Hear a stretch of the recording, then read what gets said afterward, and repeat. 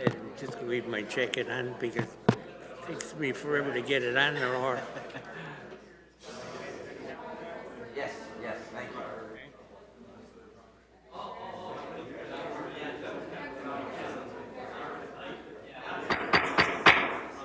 Call to order. Meeting of the Bartlett Plan Commission Turn your. for March 10th, 2022 at 7:05 p.m. Secretary called the roll. Mark Hopkins, Here. John Miasso, Here. Austin Hopkins, Here. Jerry Callis, Yeah, Julie Kapadukakis, Here. Jim Lemberg. Here.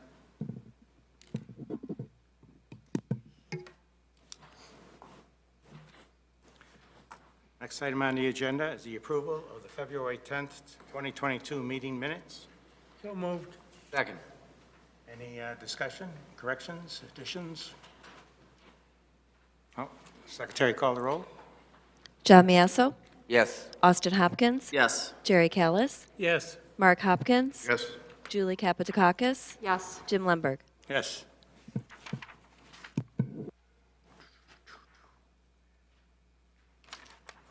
Next item on the agenda is number 21-13, Hanover Township Campus Extension Rezoning. They're looking for a comprehensive plan map amendment, plat of consolidation, preliminary overall PUD plan review, final site PUD plan review, special use permit. This is going to be a public hearing. If anyone has any questions or comments from the audience, we have some witness forms back over here to fill out, and we will call your name at the appropriate time when we open it up to the public. We ask that you keep it down to about 3 minutes and try not to keep repeating the same things over somebody else already had. Okay, do we have the notice exhibits? Notifications. Okay.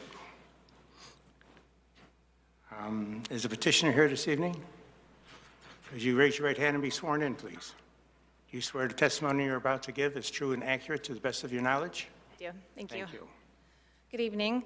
I'm Mary Cave, Project Manager with Thomas Engineering. With me tonight is James Barr, the Township Administrator for Hanover Township, Jason Estes, the Project Manager for FGM Architects, and Vince Mychek, Project Engineer with Thomas Engineering. We'd like to just provide some additional information in addition to what you've received from staff for their report.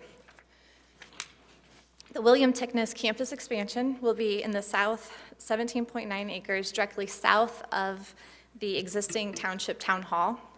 Let's see if this works. There we go. The red marker there is the existing Town Hall. The campus is in that yellow rectangle just south of there. I provided a street view so you can see that area as well. The existing entrance to Town Hall is right here on Route 59.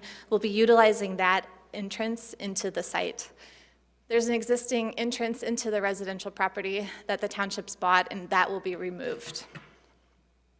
I'll let Administrator Barr next discuss the need for the campus expansion, and then my colleagues and I will discuss some of the technical aspects of it after that.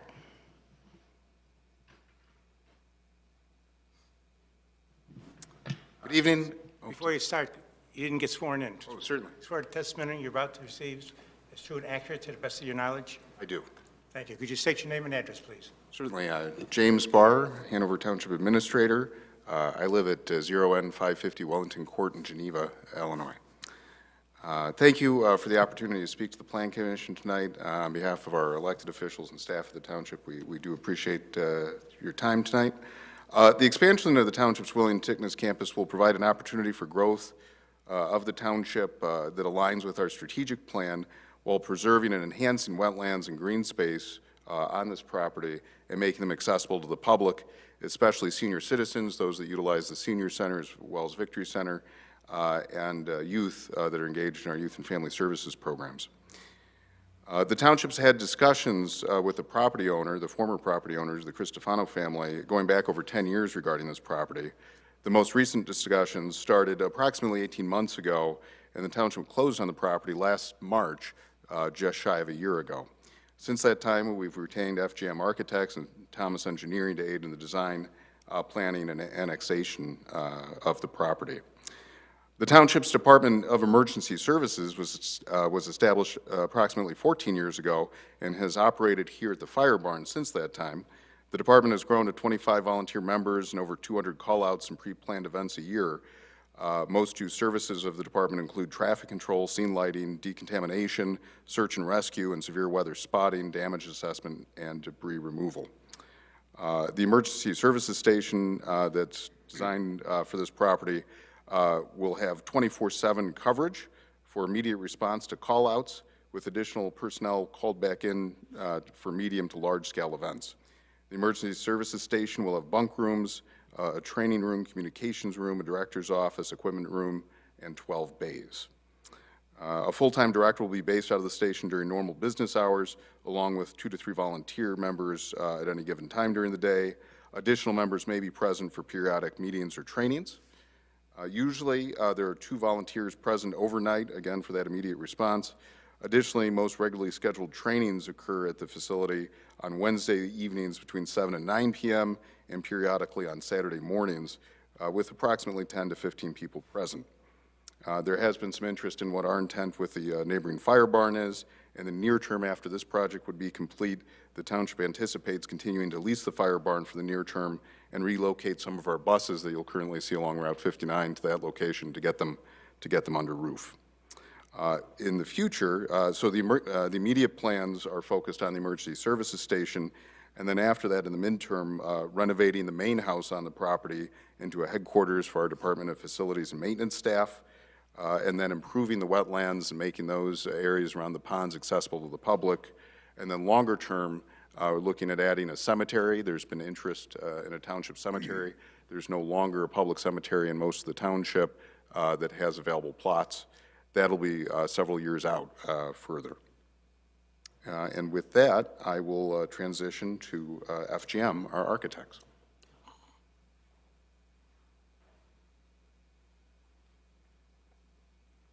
Could you raise your hand? Do you swear the testimony you're about to give is true and accurate to the best of your knowledge? I do. Thank you. Could you name and address, please? Jason Estes, FGM Architects. I am project manager. I live at 4N591 Shadowway Lane in Elburn. Thank you.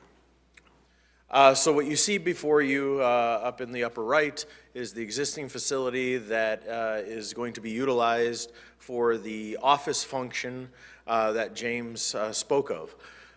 So the plan was, with all the equipment, where do you put that when you only have a house? So the front porch that you see on the front right of the upper right picture will actually be removed, and the bottom left is actually the what we call the apparatus bay addition that would be going onto this building. In fact, in the lower left picture, the bottom right is the existing facility in the rendering on how it would tie in. What you see is matching more of what is existing. So it is a pitched roof with a masonry knee wall. It is a metal structure, metal skinned wooden structure to be able to house all of their vehicles and get those under roof of what we were concerned about.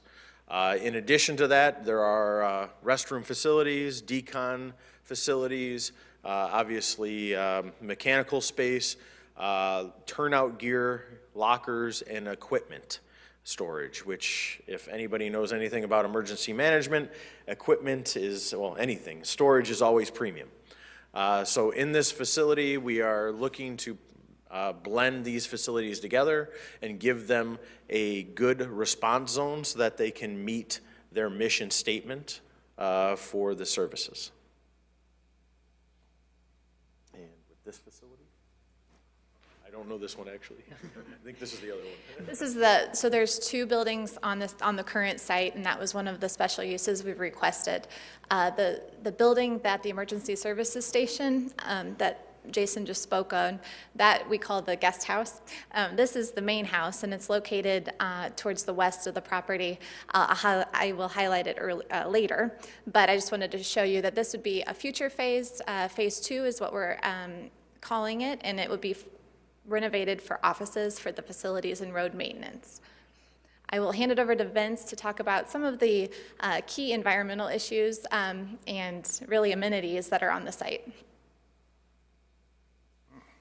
Another one. You swear the testimony you're about to give is true and accurate to the best of your knowledge? I do. State your name and address, please. Vince Mysek, project engineer with Thomas Engineering Group. I live at 3S483 Barclay Avenue, Naperville, Illinois. So as part of this project, there's quite a bit of permitting that was required through DuPage County to address all the environmental and stormwater components. So as part of that permitting process, we completed a wetland delineation report and identified 3 wetlands on site. You can see a couple of pictures on that last slide of during the site visit. The first wetland is the largest wetland on site. That's that yellowish one.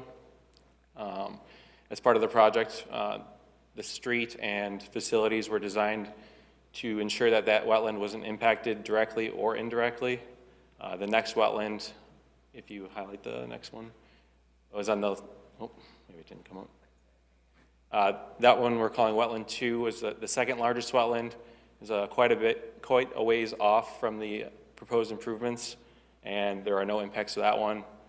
And the last wetland is in the far northeast corner, the orange one.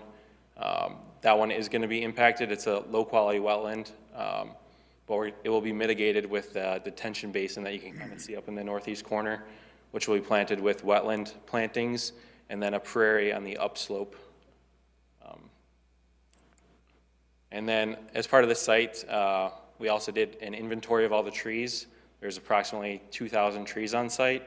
Each one was inventoried for health and structure, as well as species.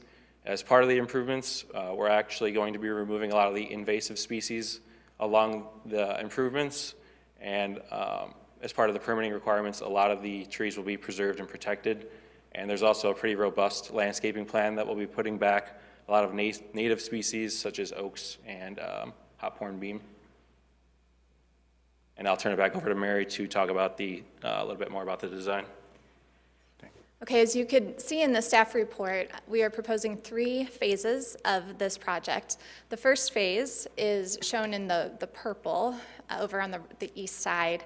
That's the emergency services station that Administrator Barr mentioned. It will include just the building addition, the parking area around the building, and then the driveway into the property from the north. Excuse me. Parking. We're actually providing more parking than is required. Most of the parking for the services station volunteers and employees will be able to park to the south of the building, and then we have extra parking to the north to be used for future uses. The building itself will be roughly 200 feet from the south property line, so that would be the closest residential area. It also is about 100 feet west of Route 59. We're leaving any trees, any wooded areas that are not under the construction footprint, so it'll provide quite a bit of buffering, even just using the existing species that are there, but we're also providing landscaping to the south, just south of the parking lot, which would provide landscaping buffer for the properties to the south. As I mentioned at the very beginning, the existing access drive for the township will be used to enter the site. Those wishing to exit can also use that drive. They can also drive through the entire Hanover Township campus and exit to Bartlett Road as well. We've prepared a traffic study. It's been reviewed and approved by IDOT already.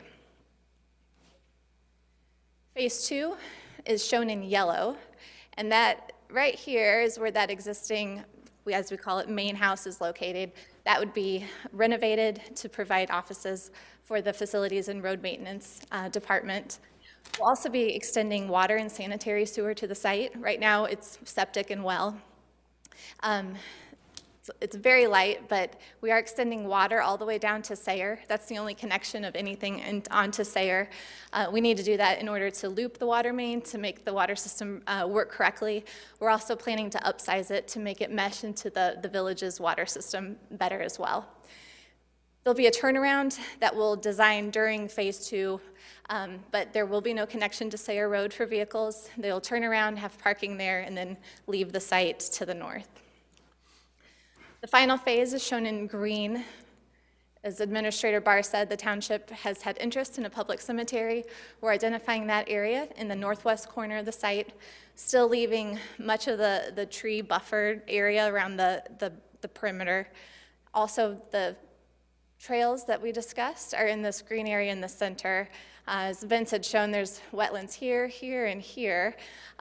We'll be removing invasive species, really improving the quality of the wetland, and then bringing the public to them with the walking trails.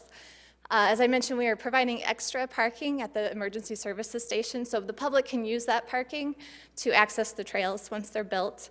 We're also building a sidewalk that will go from the parking lot up to the parking lot for the existing town hall. So if there's ever a need for additional parking, they can use that area as well.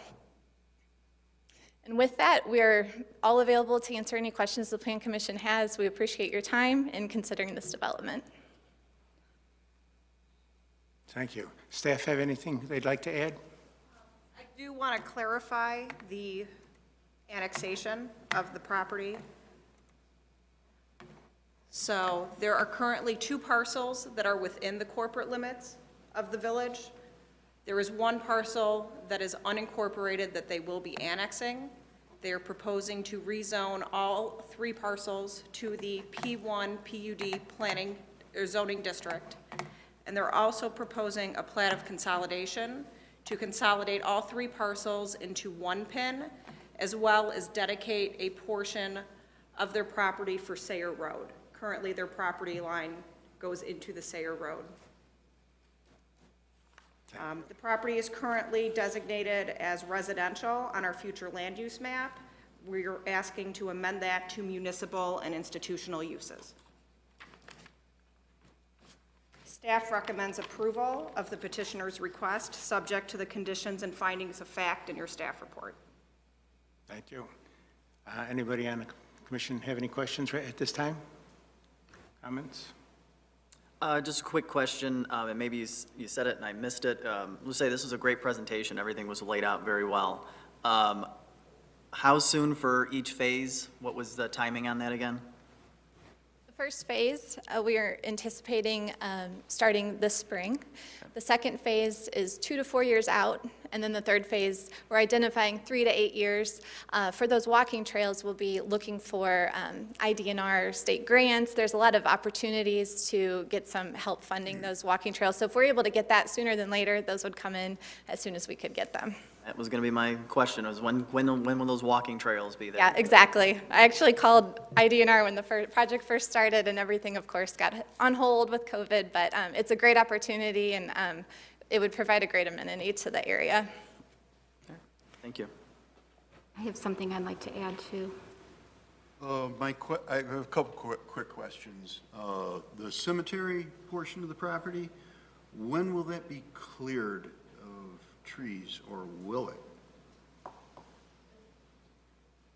I'll let Mr. Barr interject if there's anything I'm not aware of, but trees would remain until they're ready to build. We've had some preliminary just talks, kind of high-level discussions about them. In previous jobs that I have done, I've worked with cemeteries actually, and so there'll be a designer that comes in most likely to plot them out.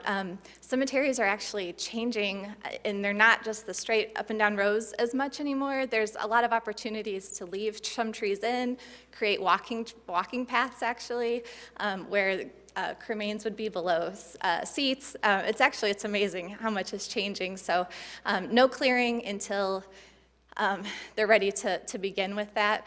That area has some really great trees, and we have some arborists on staff, and they'll be keeping an eye on what we need to clear and what would be great to stay. Will there be buildings as part of that improvement? Excuse me? Will there be buildings as part, will there be a mausoleum building or a columbarium or shelters or? No mausoleum, most likely some columbariums. Okay, all right. My second question is, as these phases progress over time, what are going to be the limitations on public access to the back property? In terms of to the south or the walking trails? The whole thing. I'll let Mr. Bart speak to that. I believe it will remain a public. It is public property, and the intent is to allow the public to access the property unless there's active construction going on in a particular area. Got it. That's an answer. That's all. Okay. Anyone else have anything at this time? Judith? Okay, so I'm very familiar with this property. I think the plans are beautiful for it. I drive that area daily on my way to take my son to school. So the question I have is, having a senior mother that utilizes the Township Center, just the going in and out off of 59 is a concern to me that we're going to be adding more vehicles from just the buses to the seniors using the property to people going to the Township for assistance. And then also now you're going to be adding in, it sounds like, emergency vehicles for the Hanover Township. Is there any way to, I know we're going to have an entrance off of West Bartlett Road also, to possibly, break that out as far as who would be coming in and what in and out of which entrances to try to avoid that, just all that traffic going out onto 59.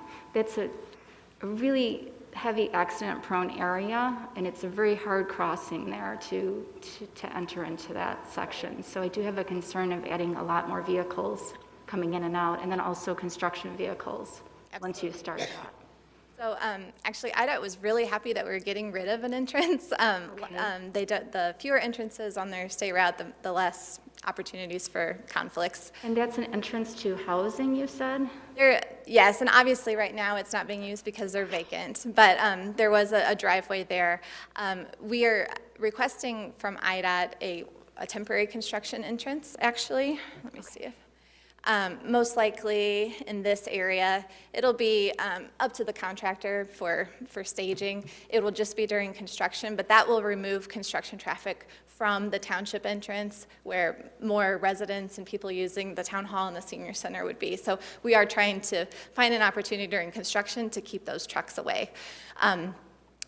Further future use, it's actually very low impact. Our traffic study, we look at peak hour, the morning rush hour, the evening rush hour, and during that time, we're really only adding 10 to 20 trips, vehicles coming in for those accessing the property for the new emergency services station and then the office. Those using the walking trails in the future, it's hard to predict right now, but right now we anticipate it's going to be a lot of the people that are already using the trails in the campus now. And then the higher peaks will be in the evenings when there's less traffic coming in and out of the town hall or on the weekends. Who's utilizing those trails right now? Is it just people visiting the township? I think a lot of the senior center usage. Okay. That's correct. The senior center and the Victory Center, the current small park on the property is really primarily intended for seniors and actually has a bunch of amenities specifically designed for seniors between the Victory Center and the senior center. So it's primarily a combination of those two populations. Okay. And you mentioned the Sayer entrance, so that is that going to be like with a roadblock like the other Sayer entrances are right now currently on that area? If you go into, I think the next street over on West Bartlett Road, I think it's called Chavoy. If you go through there, I noticed today that there's roadblocks leading anywhere into the senior center. Is it similar what you're going to be doing there? So for Sayer Road, there will be no connection at Sayer Road. Okay. The petition or the plat that we had to provide for Sayer Road, back when plots and lots were platted, most of the time the property line would go to the center of the road. Nowadays, if you were to build a road, you would have property lines to the edge of the right-of-way and not to the center. So this is just here. So the property line actually goes right to the center of Sayer Road here. So there's this triangle that it would be in the best interest for the township not to own, and we need it to go to the highway department. So the plat there is just to dedicate it. Yep, we just cut it off right there. But there will be no access point at Sayer. It's more housekeeping than anything there. I guess I do have one more question. Okay. Because I'm imagining that, once that third part goes in, the third plan, what about where would the people that would be visiting the cemetery be going in and out of? Because right now we're low impact, you said, with just 10 to 20 vehicles, but that would not be the case if a public cemetery opens. So where would that? Right. So a public cemetery, at the time of a burial ceremony, there would be vehicles, but it would be very sporadic, but they would come in and use this, turn around, and come back out. And there would be, this is phase 3, final design for engineering. Staff would approve any other traffic pieces in there, extra parking, et cetera. So that would come during the design of phase 3. Okay, Thank you. thank you.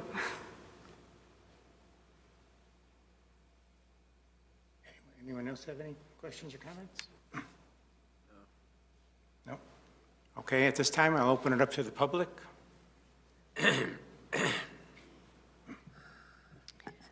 John Villavananis.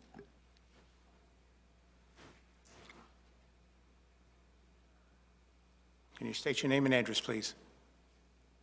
John Valavanis, 8 North, 194 Naperville Road, Bartlett.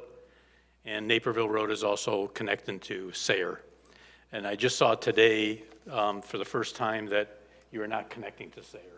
So if you could update your website, because the public records do show, that's one reason I'm here. The public records show that there's a connection to Sayre.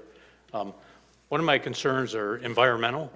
I mean, we have a lot of wild animals out in that area, and how you're going to upset them or relocate them, what the plan is with that property. Secondly, you've addressed those are like 2,000 trees there.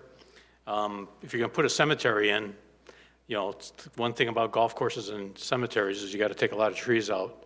And our concern is that the wildlife protection for the trees that's there.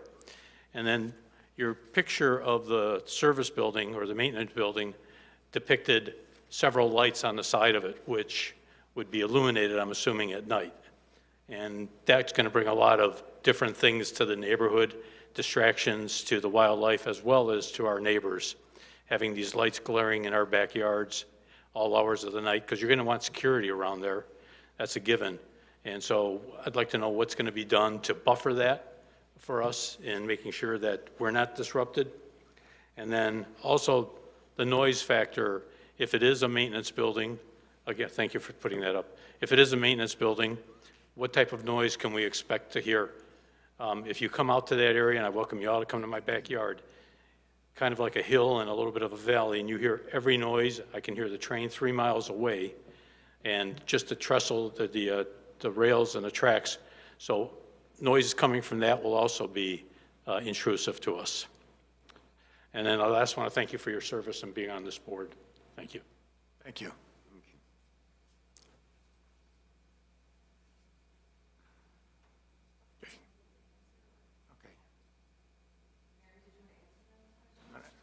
Sure, we can address some of those. First, lighting are LED lights that are more of a dark sky light. They don't shine up, they just shine down, and there's no spillover even past, a little bit past the parking lot. And as I said, we're 200 feet from the south property line and 100 feet from the east property line. So we don't anticipate much light pollution is what they call it. And then sound-wise, I know I discussed with the township, and kind of the great thing about this emergency services station is when I first worked on it, I immediately thought of ambulances, fire trucks, loud, but it's more them getting called out to help with traffic control, to help with weather spotting, so it's not going to be like sirens and things that would disrupt the area. And then, of course, if they are maintaining the vehicles, there's doors, and there's garage doors to keep that work inside.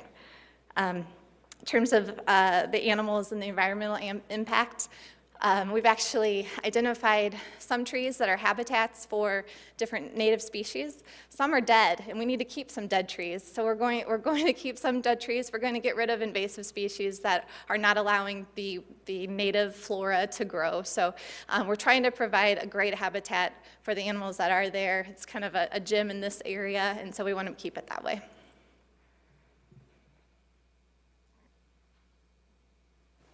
David Trupiano.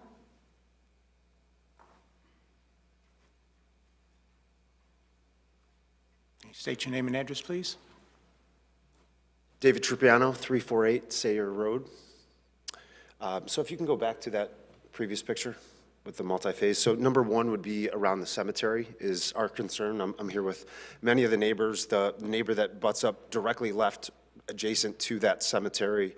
I live right at the water line on that corner of Sayre Road on the other side, and then all of those plots of land on the bottom south portion of there. Lots of people live on Preserve Trail that are also here today.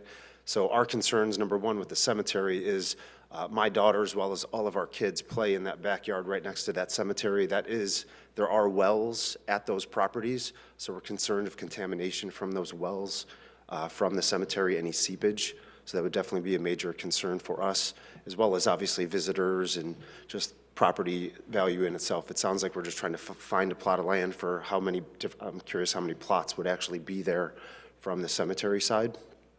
So that's our concern from the cemetery.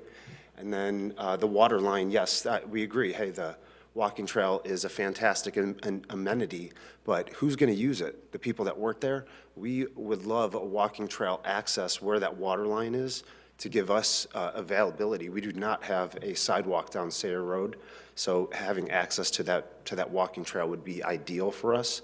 And there's a huge plot of land there where that water line rolls. Like, if you could give us a park or something. There are so many kids on that portion right there that are constantly crossing the street. So that's the most dangerous part of Sayre Road. I live on that bend. People are going 40 miles an hour around that bend, so it's a huge concern for us as well. And if there was ability to even put a speed hump right there with some sort of access, a walking path to then get to either a park and definitely those walking trails would be a request for us. Thank you.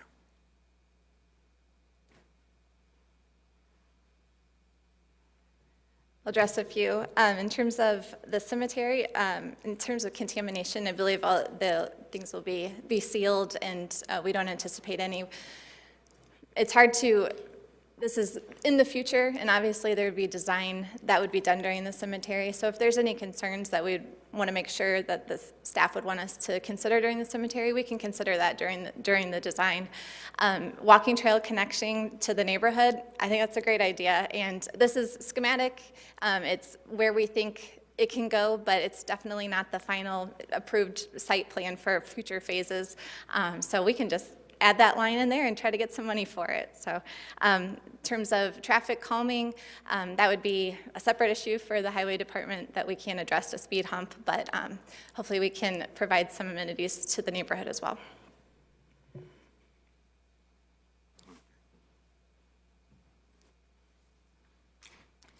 Saba, Is there, okay, you're Go ahead. still public. Are we done? Saba Hussein.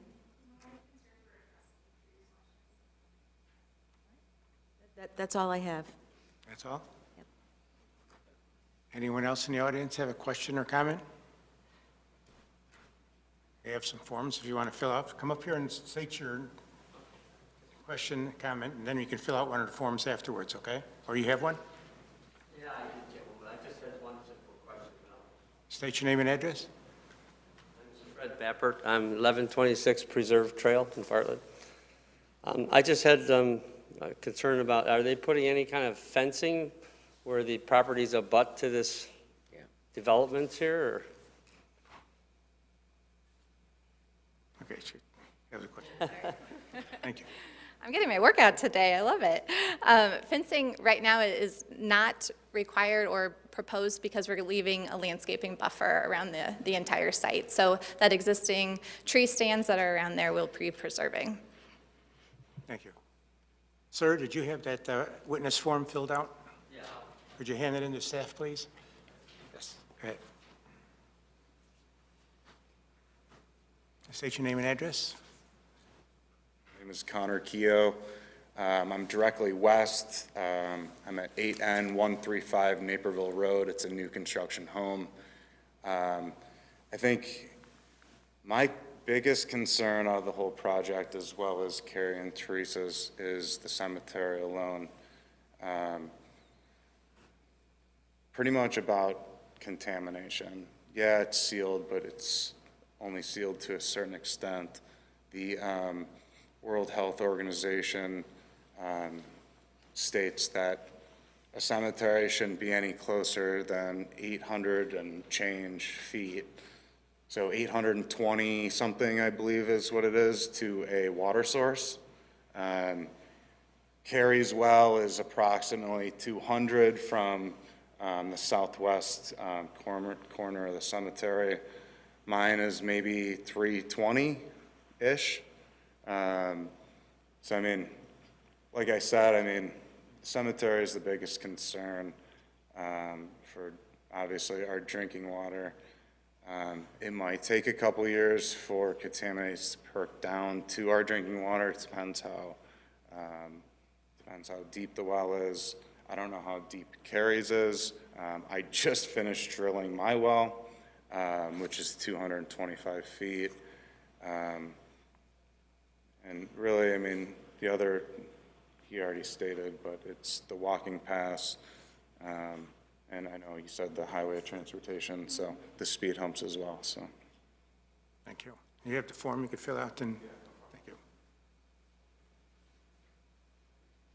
As a part of Phase 3, we can definitely take a look at the groundwater. I will say that the whole site drains to, the wetlands are a low spot. That's why they hold water. Usually, groundwater flows actually still in the same direction as the surface water if it was percolating down. So everything is actually heading south and to the east, kind of south into the center and then to the northeast, actually. But as a part of Phase 3, we could definitely take a look and make sure that the wells aren't drawing down and changing the flow of the groundwater. But just from my experience, things usually tend to flow. It wants to go to the northeast in this site. Can you explain more about how it's going to flow, especially if you're, I understand if it's on top. Yeah. But if you're 6, 8, 10 feet down, why would it flow to the right or the left and not straight down? It flows down, but it actually still, a lot of times in the surface indicates also how things are flowing underground. And we can get a groundwater specialist in and take some more information. But in general, if the flow of land is moving in one area, the flow of groundwater is actually in that area as well, unless there is hard bedrock or something preventing it from flowing the way it wants to go. If you think about if you're moving from an upper area and you're going down into a river or a riparian area, groundwater is actually flowing that same way, just up much farther down. So.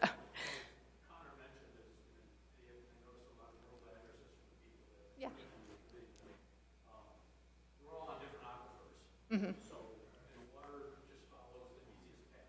Right, right. Same thing with an aquifer. So I think that Connor's point should be. Yeah, and we can take a look at that in Phase 3 design.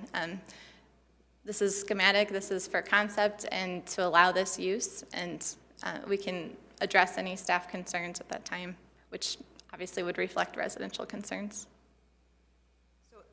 Phase 2 and 3 would have to come back for final approval, so there would be future submittals as part of that. Okay.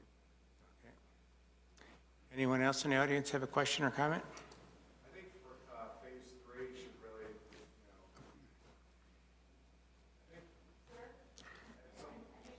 Would you come up?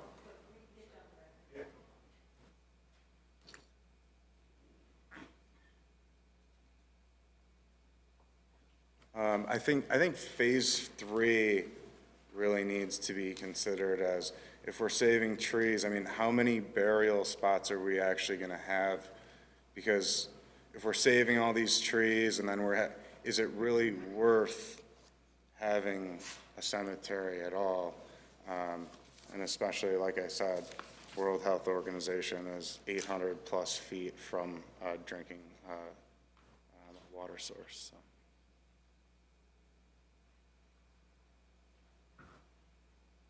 I would request that we still continue to keep Phase 3 in your voting tonight, but if you'd like to add any conditions on that, that way we could move forward with doing design in the future and before coming back to the council and to the commission.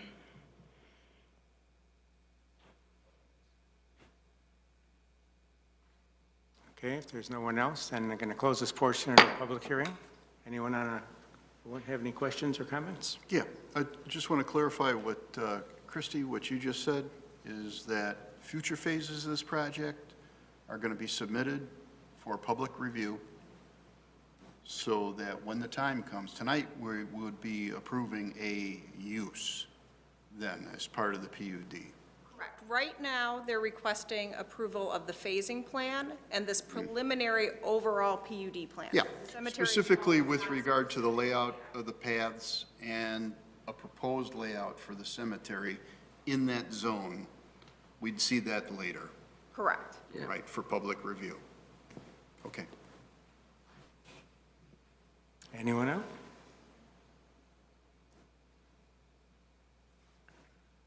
Okay, then I guess I'm looking for a motion to approve the petitioner's request for rezoning, an overall preliminary PUD plan, final site PUD plan review for Phase 1, plat of consolidation, amendment to the future land use plan, and a special uses permit to the following conditions and findings of fact.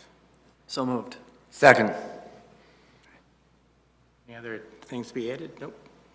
Secretary call the roll.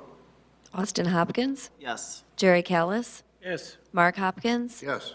Julie Kapatakakis, Yes. John Miasso, Yes. Jim Lemberg. Yes. Okay. Okay. Good luck.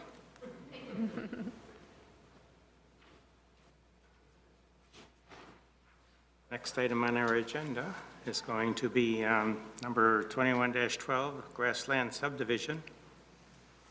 We have a final subdivision PUD plat and a Phase 1 final PUD plan. We will start as soon as the audience clears. They were mostly for this.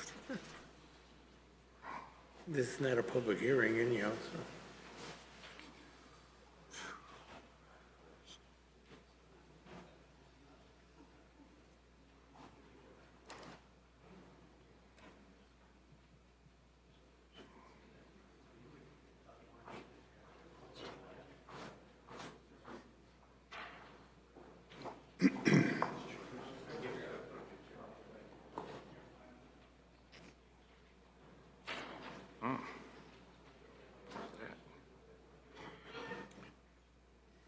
That's that one. Out of pages here. Oh, pages. Grasslands. Okay, next item was the Grasslands final subdivision. Is staff going to give us a background? Yes, I am.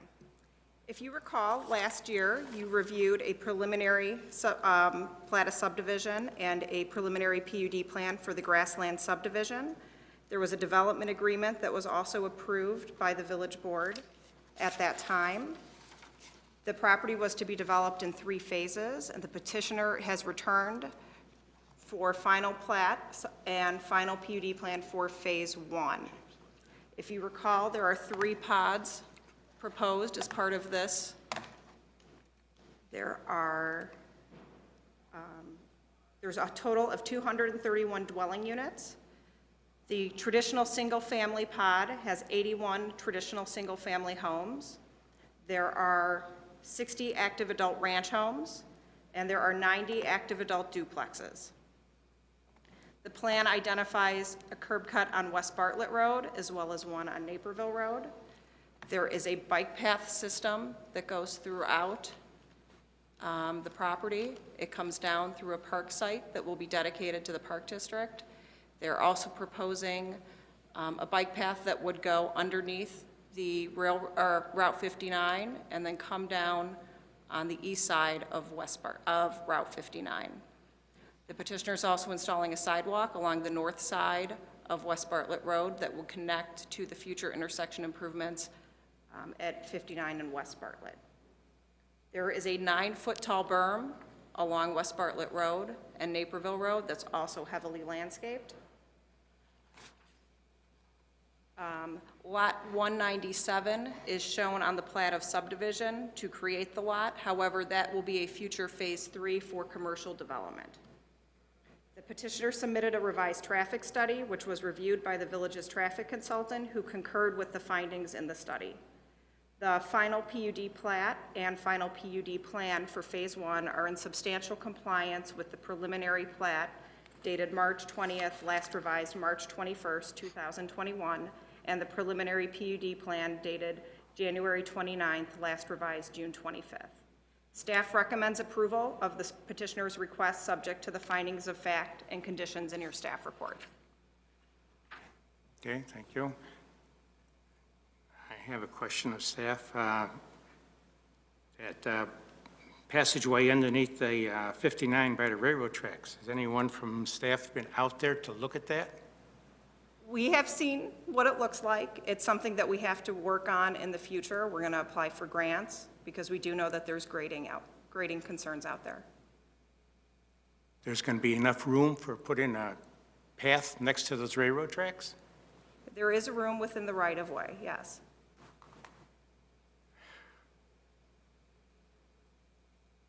Well, you know, there's two tracks out there, right? Because they have on their phase one here, they only show one track going through there, but there's two tracks out there. And those tracks, the closest one that you're referring to for the bicycle path or walkway, whatever, it can't be less than 10 feet from those tracks, and those trains override those tracks. If you recall, when this came through preliminarily, we showed an exhibit of how they handled the bike path go on Route 59 that goes under Lake Street, and they cut into the wall to make room for there to be a bike path. So they'd be doing something similar that you would see when you drive on 59 under Lake Street. There's a bike path that they modified the wall to make room for a bike path. So they're going to cut that concrete wall that goes on an angle, they're going to cut through that to put it in. Correct. What kind of safety barricades, fences are going to be along the northern part of it, there where the tracks are? That will be done when they submit engineering plans for that portion of the bike path. Would you let your kids go underneath that bridge when there's a train going at 40 miles an hour? There would be safety considerations that are looked at whenever anyone designs a bike path. You know, that's a disaster waiting to happen. Who's going to maintain that? Who's going to watch the safety? Is the police department going to go down there and put up a camera or something to watch for safety? You know, when somebody finds out that people are going underneath there, in today's world, somebody's going to get stopped. That is not a good safety plan to be thinking about putting it up a walkway underneath that bridge so far away from civilization. I think when the engineering comes in, we'll have a much better handle on it, and I think that there's no way the village is going to construct something that's not going to be safe. And we're going to apply for grants, and we won't get any grants if it's not going to be safe. So as far as we know, there's about 20 feet there of property on that narrow strip, and we think it's possible.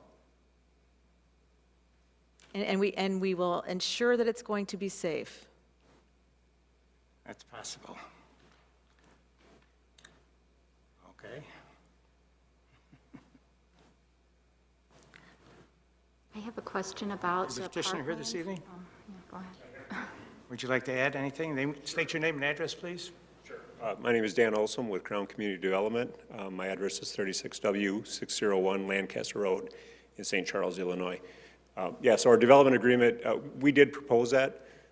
We had a lot of discussions with staff and with council actually about bike paths and how to get pedestrians safely across Route 59, right? And, you know, there's a bridge over is not practical because of grading issues and cost and space limitations. It also shields the commercial. So we had actually proposed the crossing underneath Route 59, similar to, as Christie had mentioned, similar to the crossing that you see just to the north at Lake Street. The development agreement requires that we design and submit a plan to the village for approval within 6 months of final plat approval. So that's our obligation. We'll be doing that. And part of that plan will be safety, the safety considerations. Excuse me. So the path, similar to the Route 50 or the Lake Street crossing, the path actually will be, as Chrissy mentioned, on the opposite side of the piers that are there right now. There will be fencing along that. Plus, once it gets beyond that, there's some grade drops off. It goes through a wetland area. We're proposing a boardwalk type pathway through that area with rails on the side. So that'll deter pedestrians from leaving the path and going onto the railroad tracks. But we think it will be approved. It will need the approval of the village. It'll need the approval of IDOT, and it'll need approval from the railroad as well. So we think it can be designed safely. We're confident that it'll be, when we submit our plan, that'll be vetted out by numerous agencies, including the village, to make sure that it is. Is that path taking any easement away from the railroad, the other side of this part? No, it's outside, it's a railroad right-of-way, so it'll be outside, it's a 20-foot, we'll call it the panhandle, the finger that goes through there, it's a 20-foot, 20 feet wide. The path is 10 feet wide. You don't need any grading beyond it if it's a boardwalk, right? All you need is 10 feet. It sits on piers, it's a boardwalk, you've seen it if you've been on the Fox River Valley Trails, there's numerous areas that are like that, so it doesn't need additional grading beyond the path itself, or the boardwalk itself at that point. And that is okay with you taking away part of the embankment that holds the bridge up? It's, if you take a look at the plan just to the north, or how they did it just to the north, yeah. I'm an engineer, I'm not a structural engineer, but yes, it can be done. And it was done just to the north. Anyone else have a question or two? I should mention also, we have met with IDOT, we have proposed it. They haven't committed to our plan yet because they haven't seen our plan yet, but they were not opposed to that plan because they've done it before. So obviously, any structural integrity issues, we'll have to make sure we address that. We'll accommodate any concerns that they have. While you're up here, I wanted to ask about the land that you're planning on putting playgrounds in on the property. That looks like that might be backing also to railroad, or am I incorrect with that? So there's two parcels that we are proposing to deed to the Park District. They're very interested in the two parcels. That's one parcel that's 10 acres, roughly 10 acres, and then it's there, and that's, you can see there's a wetland there. We're preserving the majority of it. There's a little bit that we're going to have to mitigate for. But what they've requested, what their ordinance requires is that we clear cut the area. We provide a flat active recreation areas for ball fields or whatever they decide to do. But they made it clear any programming for that or any fields or playground equipment and all that, they will be constructing that, and they'll determine what their needs are for this area, and it'll be their obligation to do, but they did not want to commit to anything at this point. I suspect there will be at least a playground there. I suspect there'll be ball fields there. What kind of ball fields? Who knows? There's a lot of different sports out there. So I think it's going to be, they're going to determine that based on what their needs are as a district as a whole. Could you show with a pointer exactly where the area is for the park? So it'll be that whole... That's it right there, yeah. Okay.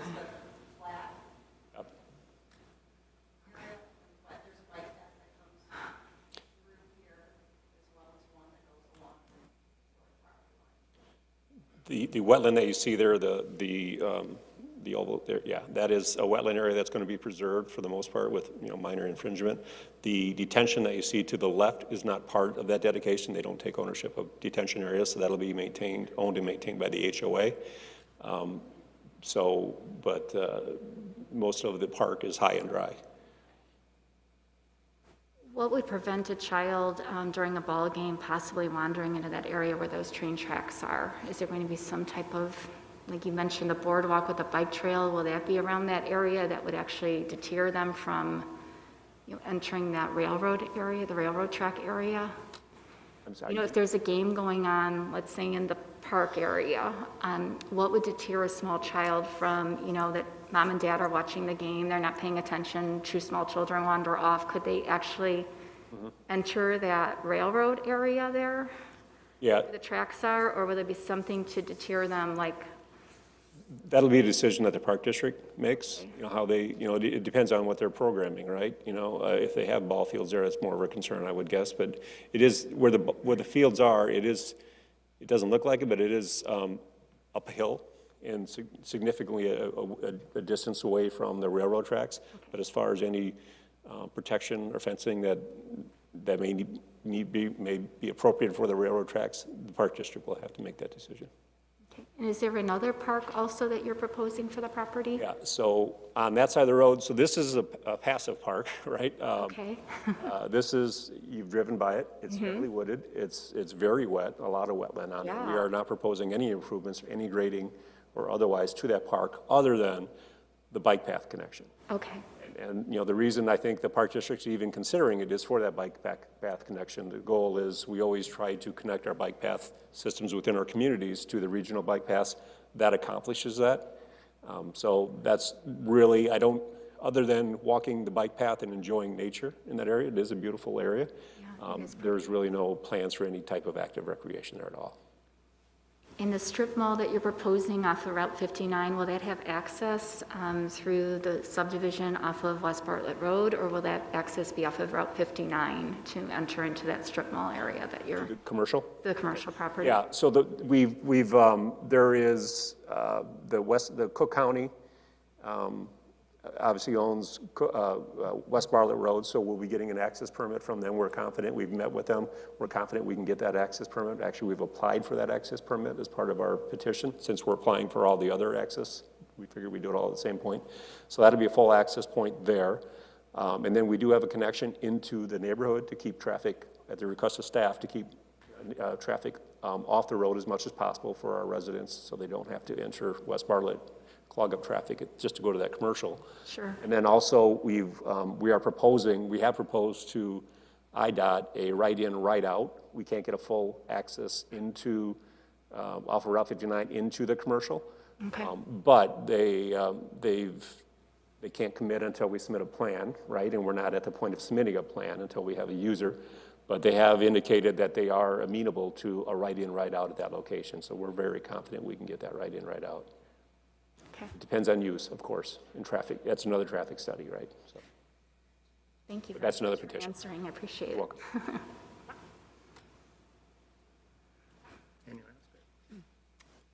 welcome. Just a quick question. I know I asked this last time it came before us, but that Grassland Way, how it has the median in the center. What I was concerned about before, and I just want to make sure nothing has changed, that if a car breaks down there, are there still other cars that can still get through? Can emergency vehicles get through? Is there enough space on each side of that? Yeah, so the median, if there is a car that breaks down or if there is an accident on that, the median actually provides protection so that the whole passageway is not blocked, so there should still always be on the opposite side. Well, so people would have, so if there's a car broken down, they have to go into the oncoming traffic way? I'm trying to remember, I believe the width of the roadway, and I apologize for this, I don't recall exactly, I believe the entrance going in, I believe is 20 feet, and going out is 24. I don't remember exactly, but there should be enough room for passage for a car to go past there. My only concern, and when the village board looks at the minutes, and when it goes before that, just to make sure that there's enough room, that if there's a car broken down, say going northbound, that you don't have to block off the other side of the road, that there's enough for 2 lanes to go through there, or just maybe not have a median there. I apologize, I don't have that dimension with me tonight. That's all right, that's just something I just want to get on record. And then how much space is that commercial area? How much retail space could actually go in there? So that's not part of our petition tonight, and as I'm sitting here going through my notes, I realize that question might come up, and I don't remember, what did we end up with, Christy? Was it 6 acres? I believe it was 6 acres. We did expand it at the request of the mayor and staff. I was going to say, it does look bigger than last time, which I like. Would there be an access from in that subdivision or in that area to get into that commercial space, or was it only access from West Bartlett? No, you can see where it connects. Okay, that's what, I didn't, okay. That was a request of staff as well, and actually a good one. Good. Even though we resisted early, right? We came to our senses. We talking with our traffic consultant about it as well. They agreed that it does help. I think that's important for that being there. Other than that, I think that's all I have. I have one question. You're putting up a fence along West Bartlett Road from Naperville to where? To 59? Yeah, basically, wherever there's residential, we have a 9-foot berm and then a 6-foot fence, so, along that entire frontage, so 15 feet. What type of fence? It'll be a board-on-board Wrong, type fence. wrong. Okay. When you drive down 59, any places that have a board-on-board fence looks like hell. I mean, it just doesn't work. I think what you really need to do is put up the panels, the brick panels along that whole wall. That way, at least you're cutting down the noise that's going in, and, I mean, that brick panel will stay there for a long time, rather than a board-on-board fence. So I can appreciate that. I mean, we build a lot of fences, we deal with a lot of fences, and it seems everybody has a different idea on what the proper fence is. I can tell you a brick panel type fence would be cost prohibitive for us. Well, that's something that, something that's, number one, gonna look good, and number two, gonna last. Certainly. Because, I mean, after a while, like I say, I mean, you drive down 59, any place that has the wood fencing up, I mean, it's deplorable. I mean, it's falling down, people are trying to, they put sticks up to hold it. I mean, this is ridiculous. I share your concern, because I see it too. And the example I always give, if anybody goes to Schaumburg, I lived in Schaumburg for a while, but if you go along Schaumburg Road, there's, on the north side of Schaumburg Road, there's a lot of wooden fences there, but there's probably 10 different types of fences along that area, and they're not maintained. But the difference here is, this is on HOA property, this will be maintained by HOA property, this is the same type of fence. It looks bad if you don't maintain it. You're exactly right. It's a wooden fence. It is pretty typically done, but it needs to be maintained. That's what HOAs are for, right? And, the problem you run into is when you have individual homeowners, for their 80-foot wide lot, 60-foot wide lot, and then you have another homeowner who may maintain their fence, but then you have a neighbor next to them that continues that fence who doesn't maintain it, and it's a different style of fence. In my personal view, that's when it starts not looking great. But I think in this case, I think you'd be pleasantly surprised. Plus, if you look at the landscape plans, it's very heavily landscaped. Landscaping, I think you're going to be looking at landscaping and not fencing, to be honest with you, which is our goal. So, well, I appreciate your point, though. I really do. I agree with you. And it's going to be, to me, I've been on this commission for 30 years. I've been working with this stuff. And to see board on board for that length of fencing, now does that belong to the people, or is that part of? It's HOA. It'll be HOA-owned property, maintained and owned by the HOA. And well, I serve on a lot of design, HOA boards, but also design review committees. When a resident in our communities submit their plans, they have to get them approved by us first, right? We deal a lot with fences. I haven't served as long as you have, obviously, so you've seen a lot more than I have, but it's a struggle. It's difficult to making sure that we're approving the right fences. But I tell you, through the years, just in my 24-year tenure serving on these boards, we used to outlaw PVC fences, right? Because we didn't like the look of PVC fences. Now we approve them because they've come a long way with the quality of the fences. Wooden fences are very popular, very commonly used, and they can look really good, but they have to be maintained. And again, I think that's what where the HOA comes in. Jerry, we did put in the condition that these, the wood fence would have to have the metal post as you have always instructed staff to do. So I just want to let you know. But that's still, I mean, like I say, whether you got steel posts or not to hold up the fence, I mean, it deteriorates. And then it looks like hell. It really does. I mean, you go past any of them, any place that has a wooden fence, they're falling apart.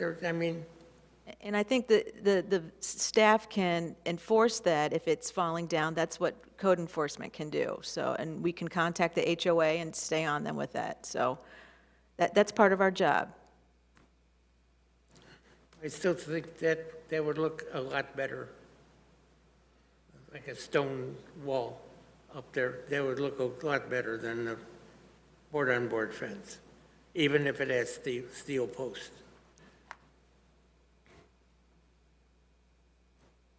I do love this property. I think it's going to be just beautiful. So I don't want to do anything to discourage it because I think it's just going to be such an asset to the community. And I do feel that you'll hopefully take care of that with fence. And I think that the housing values in that neighborhood, you know, are going to demand that anyways. But the question that I have is the commercial property with the entrance off of Route 59, and I just want it to be on the record that it's a very dangerous intersection with just approaching, and that's, you know, once you're down there, it's okay at some points, but it's just the entrance into the commercial property. If you do gain entrance from Route 50, from IDOT for 59, I don't know if that's going to help the problem or make it worse, because then people are going to start pulling in there, which will slow them down, because that's part of the problem is when they're coming down the hill, they're not slowing, and they're not realizing there's a light there. And I know that we are under a lot of, are we having revisions done to that intersection? Is there something going on over there? Are we going to have like a right turn lane or something? I was just going to mention that. So that's not part of our petition tonight. We will be back before you for that final plat petition. We'll also, IDOT will scrutinize our plan quite a bit, as will the village, as will Cook County, because we're all going to be access to that. But that'll come back. That'll be a different traffic report regarding that. But I can tell you as an engineer, most agencies, most road districts love right-in, right-outs. They work really well. They get the traffic off the road, they get them back on. There's usually there's a right turn lane into that right-in, right-out, so you get out of the lane of traffic. But also, to your point, and I believe it's happening next year, hopefully. IDOT has been, it's a broken intersection. It has been for a long time, right? IDOT is aware of that. But they do have plans, and I believe they have funding, most importantly, to make the improvements to West Bartlett Road and Route 59, which creates probably almost the biggest intersection you can create, which is 2 turn lanes in every direction, right turn lanes, dual lefts. That's going to have a huge impact on the safety of that intersection and the flow of traffic. So I think, like I said, even, you know, the commercial property might even make it safer, you know, that is that they're seeing it as they're coming down, that people are slowing, there's something going on over there. Right in, right outs take traffic off the road before they get to the light, to the intersection, and that helps, right? The fewer traffic you can get, because the conflicts occur at the lights, right? So if you can get the traffic off, it does absolutely help. Thank you.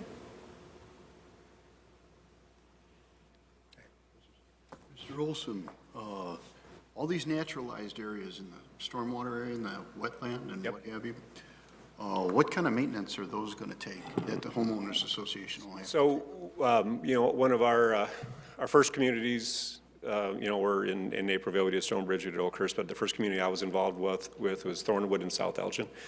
And, you know, as the engineer, you know, that was back in the day when everybody was doing blue water detention ponds or dry detention ponds.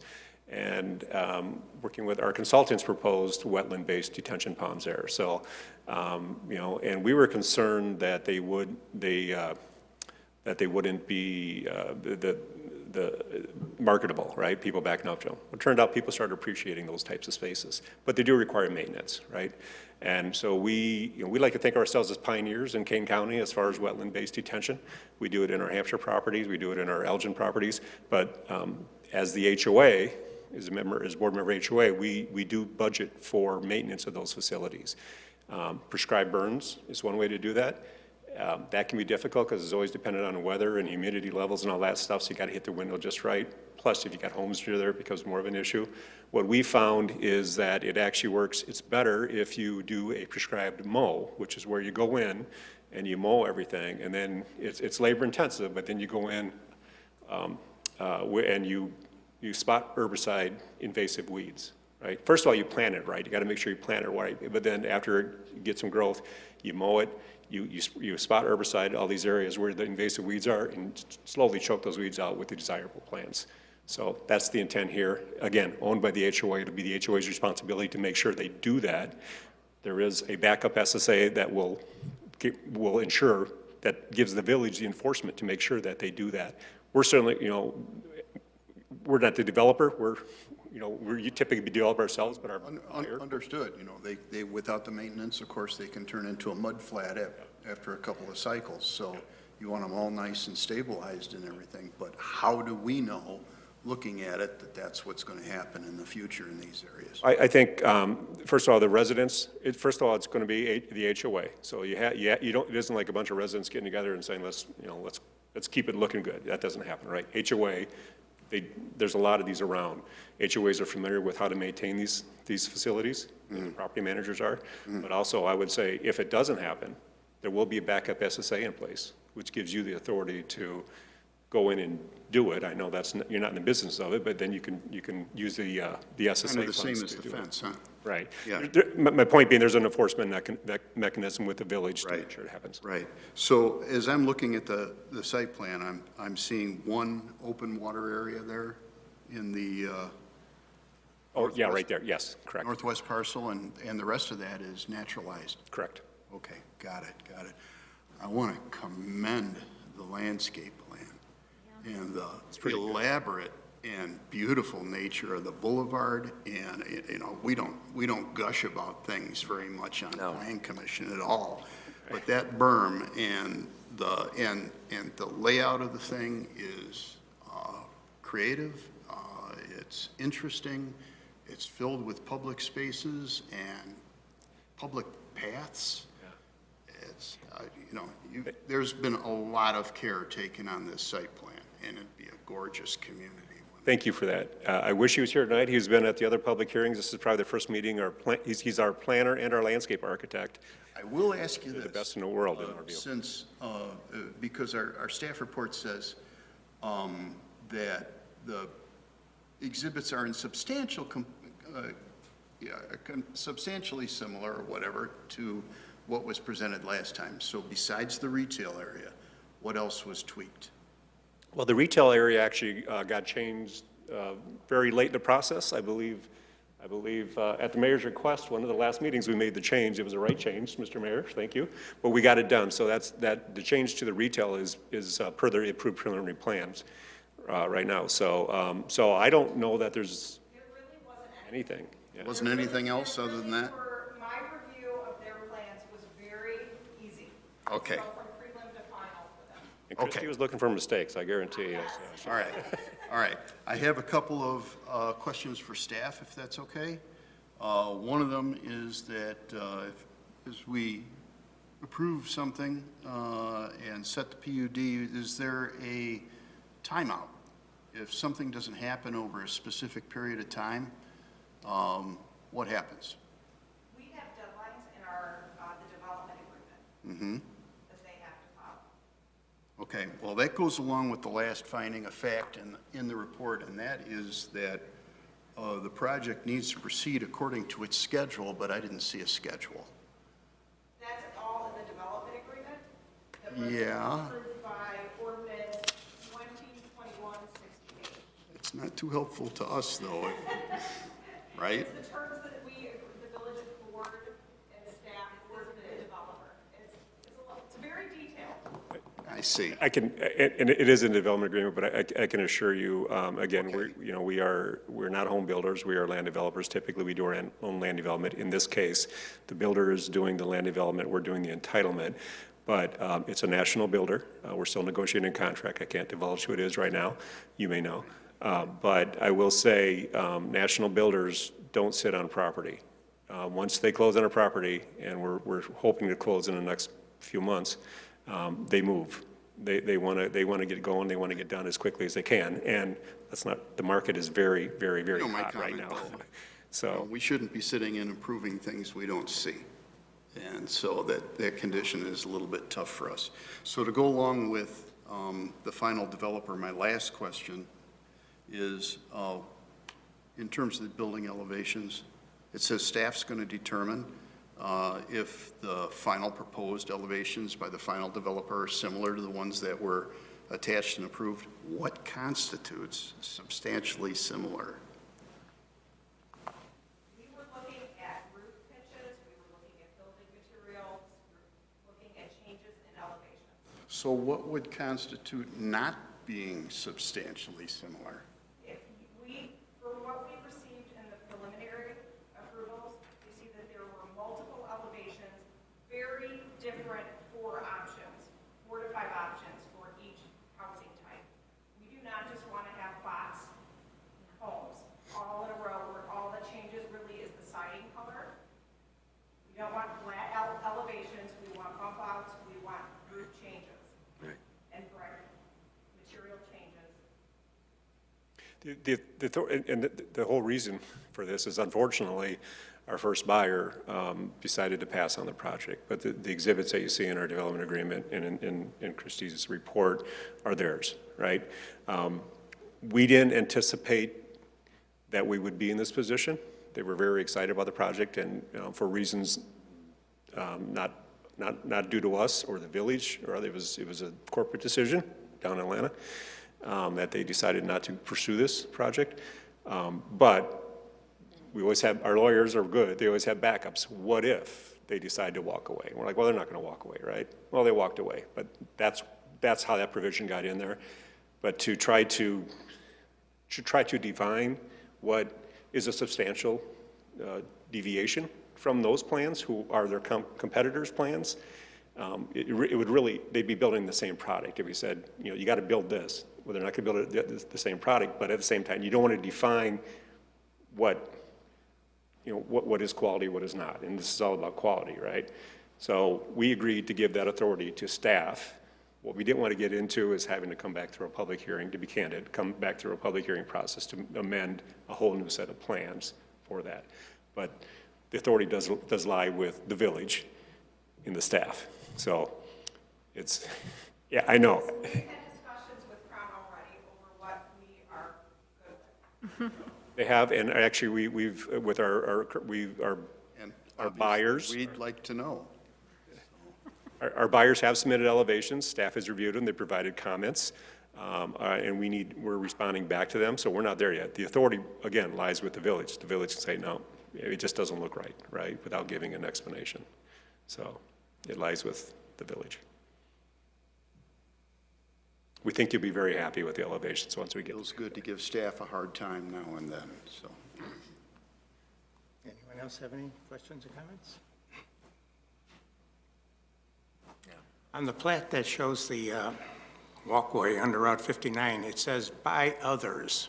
Who is others? So we're working towards getting grants for that. They are providing the engineering and they're paying a portion of the construction costs.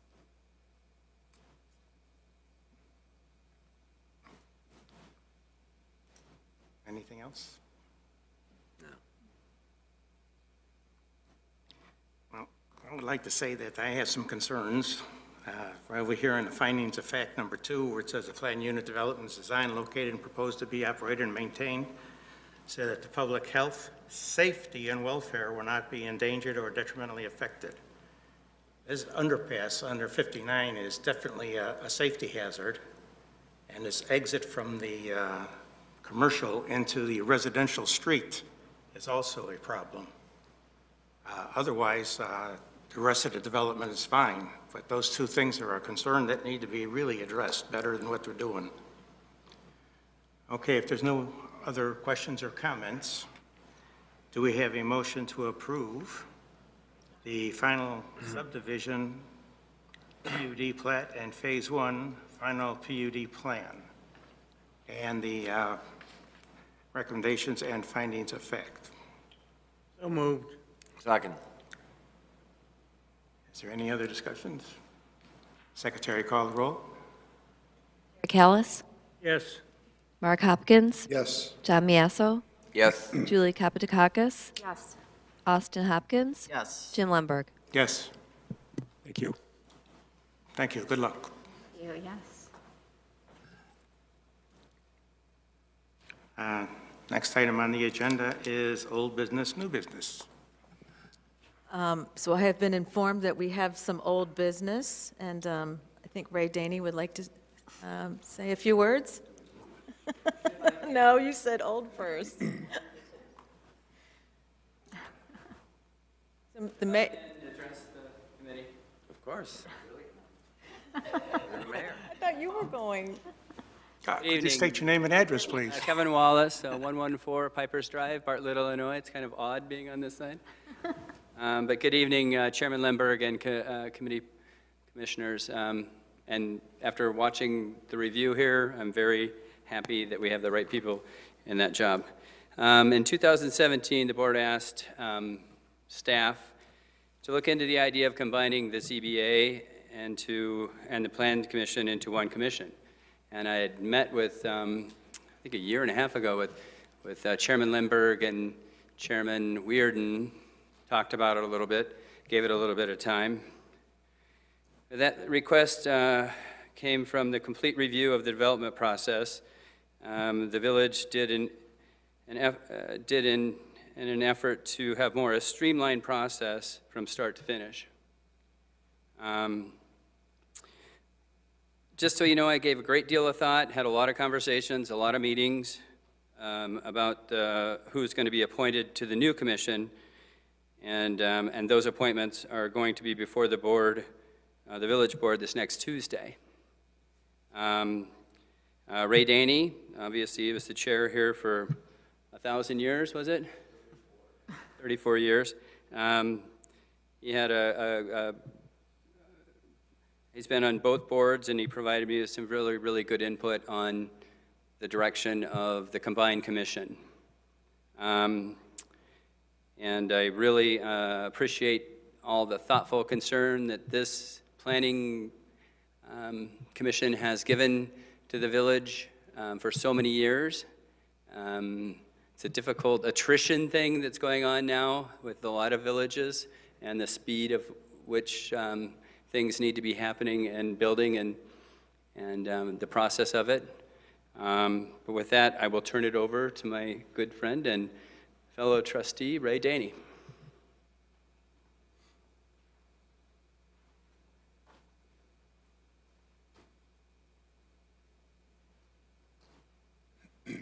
Good evening, Commissioners. I only have one thing to say. I've sat on my ass so long I forgot what I was going to say. But Jerry, I love you, man. You're still my fence guy. I remember going back years and years ago, always talking about fences and whatnot, you know. And Mark, I don't know what happened to you. You didn't talk this long years ago. I mean, you go on, you know, but I don't think I need to introduce myself. I think all of you guys know who I am. And I've had a great privilege over the years, 34 years as a matter of fact, serving in the commission with most of you. You know, it's pretty amazing. And yeah, I was appointed by Glenn Kohler back in 1981. And story behind that is Lee Grex was on the board, and he was running against Lee Grex, and Lee Grex was born here in the village, born and raised here in the village. And we were newcomers in the village, and we actively campaigned for Lee Grex. Well, Lee Grex lost the election. And it was a Sunday morning, about 10 o'clock, and Mr. Kohler called our house. And Peg and I had only lived here about a year after, a couple years. And Mr. Kohler said to me, he says, Ray, he says, can you come down to Village Hall on Monday? I'd like to speak with you. And I said, yes, I will, Mr. Kohler. I'll be down there. Hung up the phone, and I told my wife, I says, you know what, Peg? We've only lived here a few years, so we're getting our ass kicked out of the village. So anyway, he asked me to serve on the Plan Commission, and Al Montegrano was chairman at that time. You remember, Jim. And I served 2 years, 1 or 2 years, and then he dropped off, and I was appointed chairman of the Plan Commission after that. And I served on that commission till 2015, when the election was up and T.L. Ahrens was running. And she asked me, she said, would you sign my petition? And we were at the fire barn. We had just had a dedication for Bill Tickness. We placed this sign down here at Bartlett Park. And TL said to me, she says, I'll sign your petition. And I said, TL, I'm not running. And she said, yes, you are. She said, you get your butt down to Village Hall on Monday morning, you pick up a packet, you're going to run. And that's what happened. So now we're sitting here in 2022, and I got elected for second term. But I just want to say it was a real privilege on my part to serve with all of you. And we're moving on. As Kevin had said, we're streamlining the process for developers in our village. But so much of it is dependent upon what you guys did. So thank you.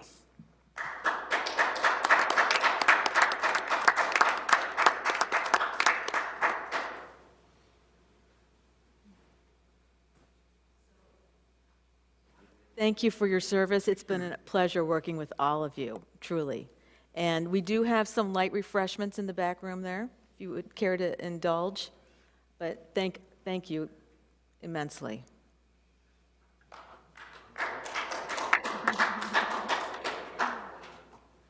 And one last thing, after we have our cake, you're all invited over to Pasta Mia for a cocktail Kevin's buying.